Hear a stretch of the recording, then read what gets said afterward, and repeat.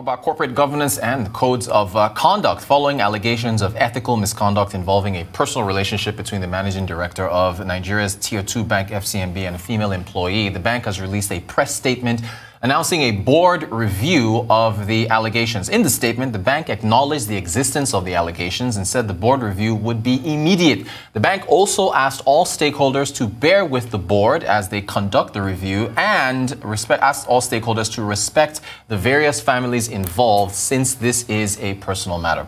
Joining us to have a discussion on corporate governance and code of conduct is Uade Ahimie, a business advisor. Good morning to you, Uade. Thank you so much for joining us.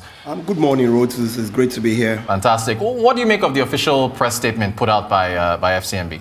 I believe it's the right thing to do. FCMB, the board of FCMB has made the right decision towards ensuring that they manage the situation that is already on ground. Looking at organizations from a corporate governance perspective, this is the first thing that you need to do. You need to set up the board governance committee to look into these allegations, because they are allegations until proven otherwise, and subsequently, whatever the outcome of the investigations are, then you make a decision based on the organization's sanction grid, and that will be dependent on what the board sanction grid is all about, and what needs to be done after that. But I think this is the first thing that needs to be done.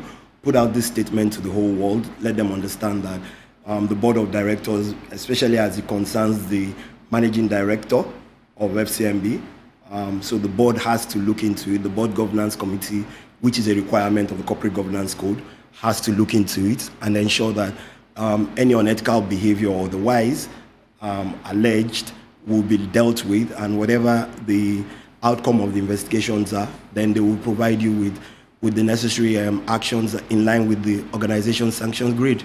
All right, thank you for that. So as far as matters of corporate governance are concerned, this is an issue that's been widely discussed, social media, pretty much all corporate areas. Is there pressure on the board review to be concluded quickly?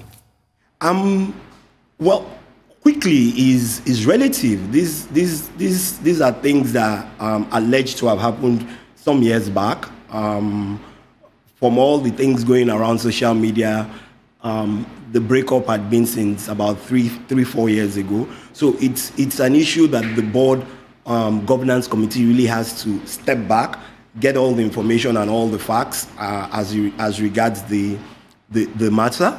And then from there, they can now technically look at all the issues, call the people who are available to be listened to, so that they can get all the facts together and be sure that there was no breach in the organization's policies, especially as it relates to its code of conduct or ethical expectations. So quickly is relative. There are usually timelines set out for this. The message sent out by FCMB has not given us any specific timelines, but usually some of these things could take between 4 to 6 weeks, depending on how quickly they can get the people who will provide the necessary information that is required. And some of this could even take longer. I know of an organization where there was some investigation into some alleged breach of unethical unethical behavior, and it took about 5 to 6 months to finally conclude, and the board putting together its report and making a recommendation. So quickly is relative. It depends on how quickly they get the information from outside, because some of these things are relating to people who are outside. Some relate to someone who has passed on. My condolences to the family, my sympathy to the family of the young man who passed on. But a lot of all these things are they're not cast in stone. It's not what everybody says on the social media pages that really is how the board is going to go about dealing with the review. So there are processes for this review, and these processes have to be adhered to, so that you are sure that whoever is being whoever is being checked upon ensures that that process, in line with the board's expectation, has been properly carried out. Otherwise, it will become null and void. And you should also remember that some of these things could lead to other legal implications that are outside the scope of FCMB. And that also has to be the organization has to be very careful about that. Thank you so much. All right, so this matter, of course, has divided public opinion. Many are pointing to, I want to go to the West now, pointing to a fast food restaurant chain, McDonald's, who fired their CEO, Steve Easterbrook, in 2019 for a relationship that he had with an employee. On the other side of the divide, it's been said that we should not be looking to the West for any direction on this. It's a unique Nigerian matter. How do you see that? Well, is not unique to Nigeria. Like I continue to state, and I'll continue to reiterate, the first thing is that, does the organization have its policies as it relates to its code of conduct and ethics? If they do, then that's what you're going to follow. If you look at the case you were talking about with respect to a restaurant chain, a fast food restaurant chain, McDonald's, it was clearly stated that the CEO had been in breach of the organization's ethical policies, and the sanction was to let him go. So if the board of FCMB has its own code of conduct, has its own policies as it relates to inter-organization relationships between a male and a female, then those things would have to be looked at carefully. And if those things are clearly stated out in black and white, and there has been any breach by any party, and what the sanction grid requires, then they must follow that sanction grid. And that's why I said it's not about how quickly you go about the review, but how detailed you follow that process to ensure that you leave no stone untouched. And at the end of the day, you come out with the right resolution and the right decision. Thank you. Thank you. All right. So you mentioned inter-organizational relationships. Should there be explicit corporate guidelines that prohibit romantic relationships between employees? Some corporations in Nigeria have them, others do not. Some feel you shouldn't police the personal actions of adults if those actions don't have anything to do with the brand. Is this going to cause these things to be reviewed again? Well, when you look at organizations and in today's world where brand management has become a major risk factor, a lot of organizations are beginning to look at relationships, office relationships from a different perspective. Sometimes, and over the years, you've heard about what's it called, issues relating to bullying, issues relating to harassment, and a number of those things. So what has happened over time, and that's why I said it's not peculiar to Nigeria, it's all over the world. Harassment is harassment, bullying is bullying, intimidation is intimidation. So what organizations are beginning to see is starting to put together policies that will help them manage this kind of relationships within the organization. Some organizations call them unwholesome relationships.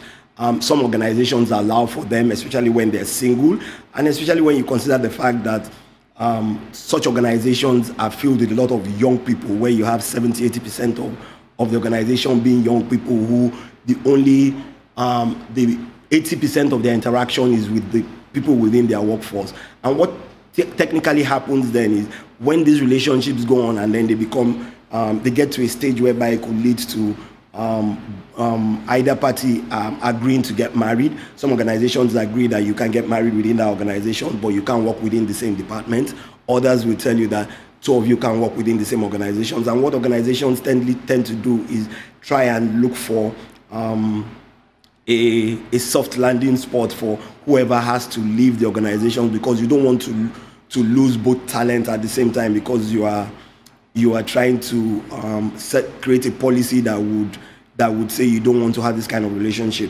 But these things happen, and when they happen, what you fall back on is, what are the policies that are in place? Do you have a policy that says no office relationships, or if there are office relationships, they are not things that should come to the knowledge of the organization? And like I said, some organizations, because there are a lot of young people, they do encourage some of those things so that they can ensure that at least they are not losing talent because of the fact that they're putting so much pressure on young people who have to work 16, 18 hours in a day, and at the same time have to think about their